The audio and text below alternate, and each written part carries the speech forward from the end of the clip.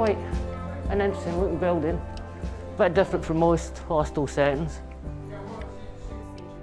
At the time of COVID landing on us, I was working on an integrated care homeless project with Camden Council and UCLH, and literally one day I received a phone call to say that things were changing and we had to redeploy into the Britannia hotel. And from the dark cloud of COVID, there has definitely been a huge silver lining in terms of bringing the sectors together, so the acute sector, primary care sector, and obviously the voluntary charity sector, which is the SHP. It became a very evolving process is what I would probably say, and I think a lot of it was about bringing those subject matter experts together and being able to prioritise the safety of both the patients and the staff delivering the care, because SHP was obviously the main provider in terms of supporting the residents or patients on a 24/7 basis. All of us were working in a very untraditional environment, untraditional ways, untraditional methods and approach. There was a lot of things and barriers that traditionally were in place that were all of a sudden broken down, and it gave us the freedom to really just focus on our clinical knowledge and our clinical skills. The biggest difference between rehabilitation here and engagement here and engagement I've seen over the last 3 years in the hostels is the turnaround and the time frame. So this has been here for 6-7 months. Some of the clients have been here for 3 months, and in that time they've engaged with health, sorted out their health issues, sorted out substance misuse, and moved on out of the homeless pathway.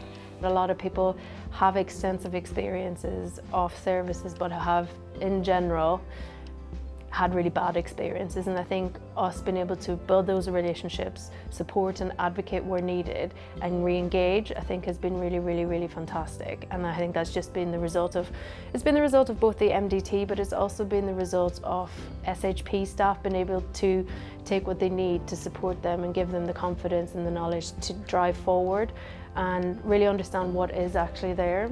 I'm thankful for the clients because this also only worked because of the relationship they built with each other and staff. So when something good happened, clients were the #1 fans and spread it round.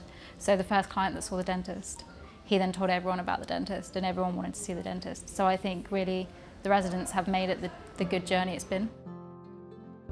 I became homeless, and that was the time that when COVID started. I stayed 3 days on a street, which is I never did in my life. When I came here, it was like a family, a team was here, like everybody was looking after. I couldn't believe it, that many people that can help me out to stay somewhere, and they can provide at least the food on my table every day, morning and afternoon lunch, when I can't afford any money at the moment. It's provided some certainty in a very uncertain time as well, that they've got their meals, they know where that's coming from, they have adequate housing. You know, that they have staff supporting them on various levels as well. Having all of those things provided, that not being an immediate worry for many of the clients, it kind of puts them in a position to now concentrate and focus on higher level needs, such as their psychological and mental health, emotional needs, social interaction and connection. Things that were identified within the hotel, I was there. Then when they're in the emergency department working at UCLH, I was there to hand over to the team at UCLH such that the patient received appropriate support. My role is to try and move them on into whatever accommodation will be suitable for them.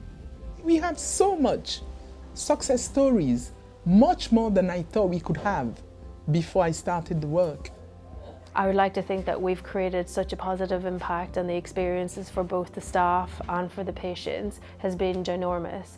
And I'd like to think that it would create a case for change in how healthcare, wraparound services, acute and primary care all work together to deliver the most effective and the most responsive, holistic orientated care for residents and patients that we interact with on whatever level and whatever service. If this is replicated in many parts of London with the homeless, the outcome will be wonderful.